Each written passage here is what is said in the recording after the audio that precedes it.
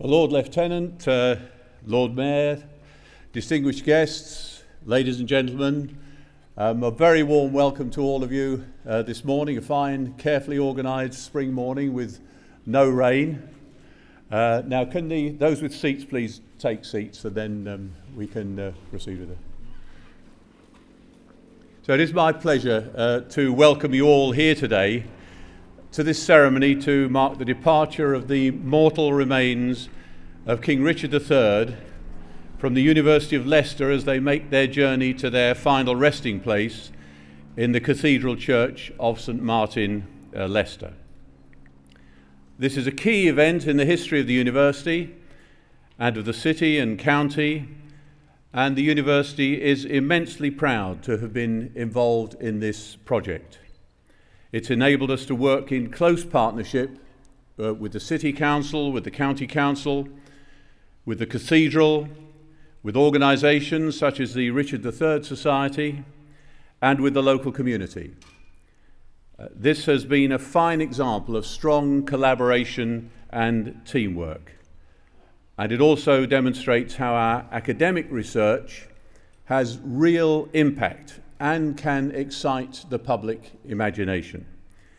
This is an historic occasion and something I'm sure we'll remember for many years to come, and I'm sure an enjoyable occasion as well. And now we'll hear from the President and Vice-Chancellor of Leicester University.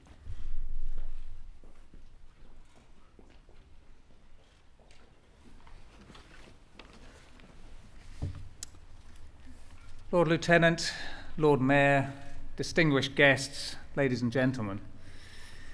30 months ago, an archaeological dig under a car park in Leicester proved to be a defining moment in history, reshaping our view of the past. It was Philippa Langley from the Looking for Richard project who originally approached the University of Leicester to conduct an archaeological search for the last Plantagenet monarch, King Richard III. She chose the University of Leicester archaeologists because of their internationally regarded expertise in the field, and particularly their accumulated knowledge of the medieval city of Leicester that has accrued over many years. Subsequent to the archaeological work, a multidisciplinary team of highly skilled researchers came together to work on the identification and analysis of the remains, including academics from history, genetics, pathology, osteology, forensics and engineering. Indeed, it's a testimony to the research strengths of the university that a varied and accomplished team, all of whom are with us here today, could be assembled together. This wide range of expertise has not only confirmed the remains as those of Richard III, but have also established some fascinating information about the man and his life, the extent and nature of his scoliosis, his diet, and how this changed upon becoming king, his probable eye and hair colour, the nature of his death, and the injuries that he sustained, both pre- and post-mortem.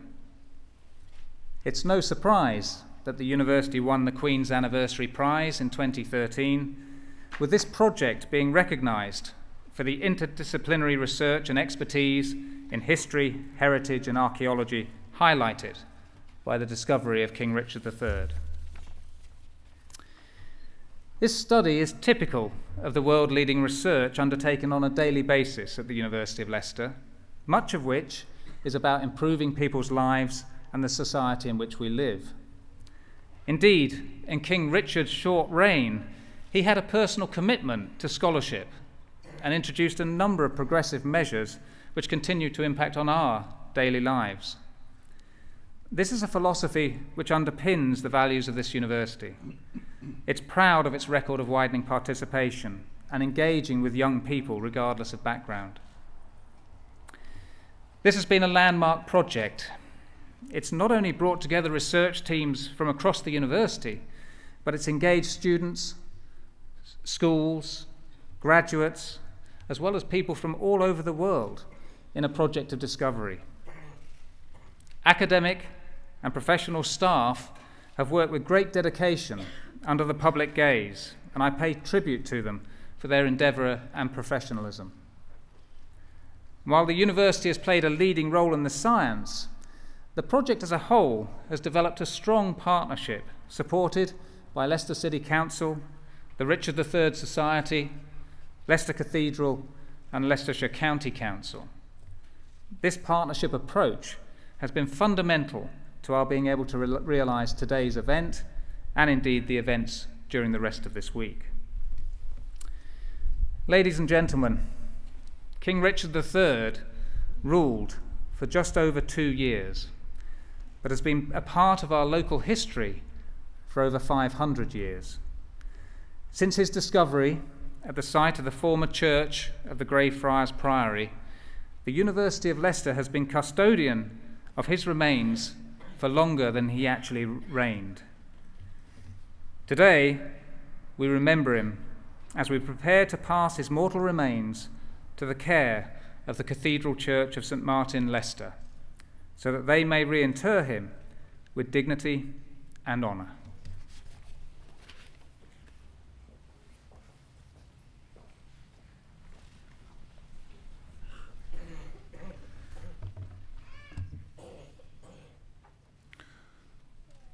Reflections on a Journey. The motto of the University of Leicester is Ut vitam habeant, that they may have life. These words from the Gospel of John would have been familiar to King Richard III. They have inspired generations of teachers and researchers here to discover new truth and to rediscover old truth. Our city, county and university now exemplifies a diverse community very different from King Richard's time. As we rejoice in the fruits of research and discovery today, we pause to reflect on the journeys which have brought us to this moment. Using the wisdom made manifest in human creativity and drawn from some of the great religious traditions of our world.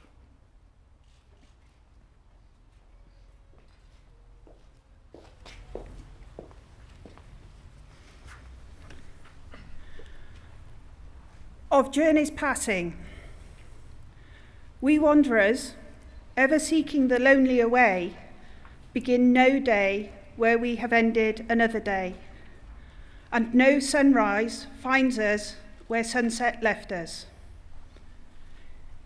Even while the earth sleeps, we travel. We are the seeds of the tenacious plant, and it is in our ripeness and our fullness of heart that we are given to the wind and are scattered. Thus shall you think of all this fleeting world: a star at dawn, a bubble in a stream, a flash of lightning in a summer cloud, a flickering lamp, a phantom, and a dream. Time flies faster than an arrow, and life is more transient than the dew. With what skillful means or devices can we retrieve even a single day that has passed? The wanderings which are uniquely ours are flashes of lightning in a summer cloud, are single days that have passed, our own roads travelled alone or made in company, our successes achieved, our failures borne, our joys celebrated, our sorrows suffered, our relationships treasured, our separations mourned, our hopes fulfilled, our dreams disappointed, our discoveries made, and the discernment of a king.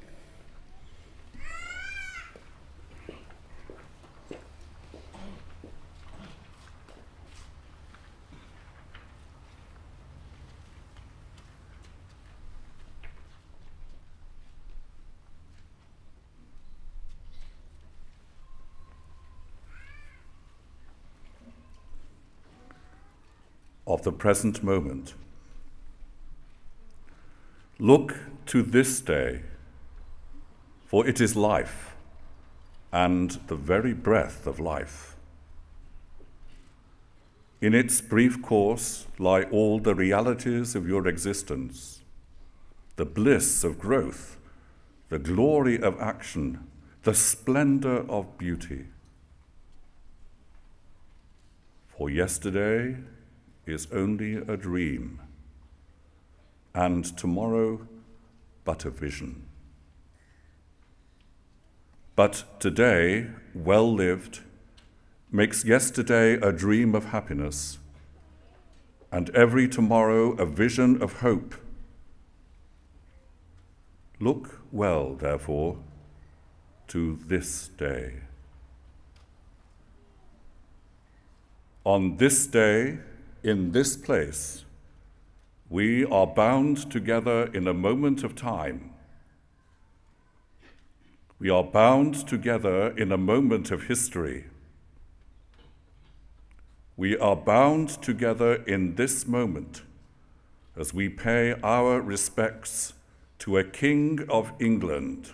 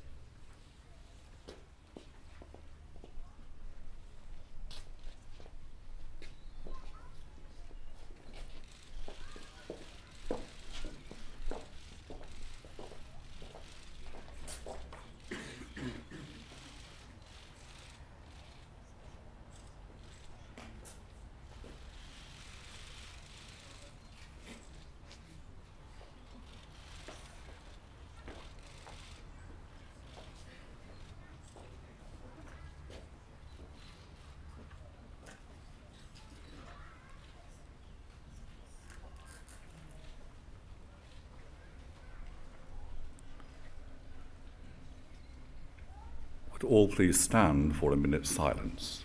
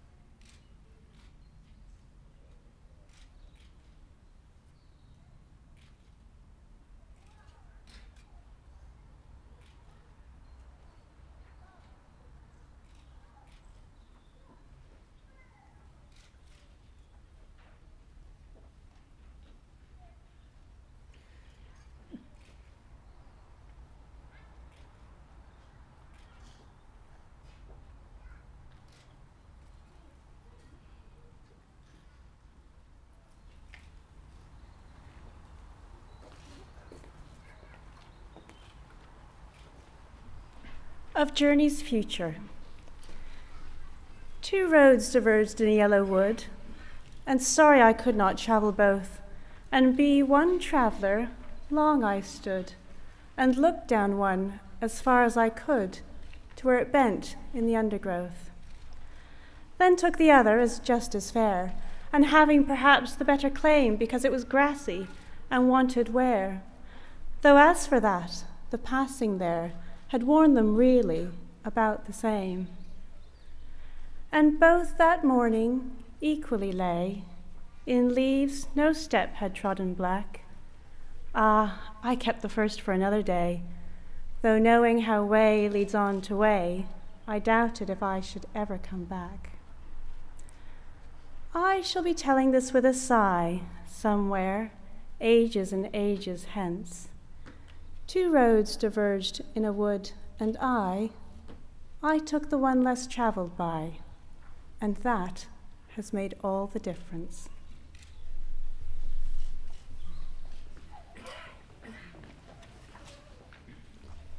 Please sit down.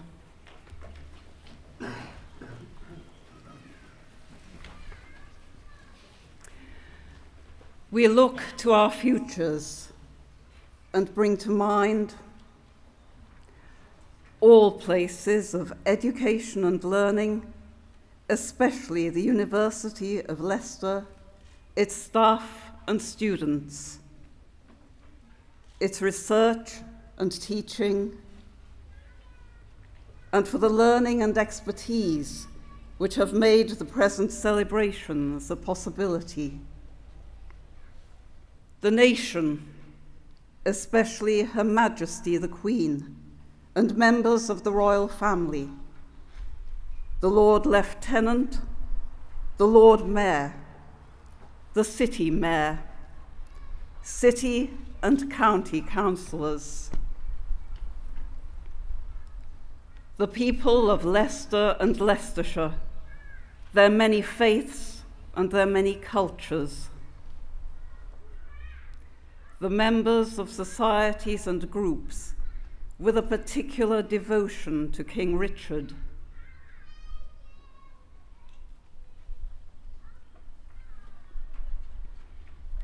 those who will be in any way part of the ceremonies and events of the coming days.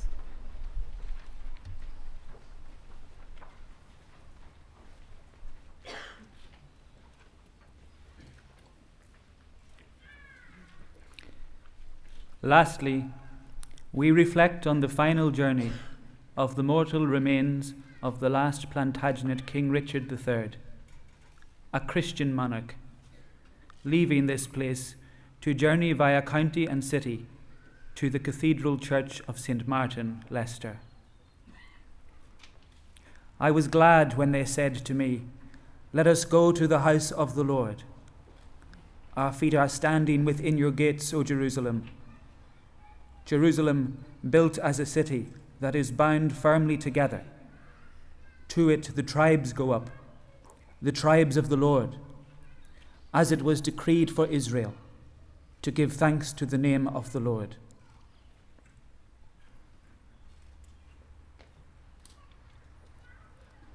The one who sent you has now recalled you.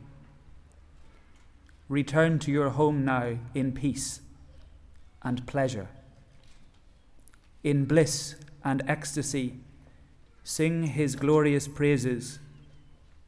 By this celestial tune, you shall acquire your everlasting kingdom. Come back to your home, O my friend. The Lord himself has eliminated your enemies, and your misfortunes are past. Would you please stand?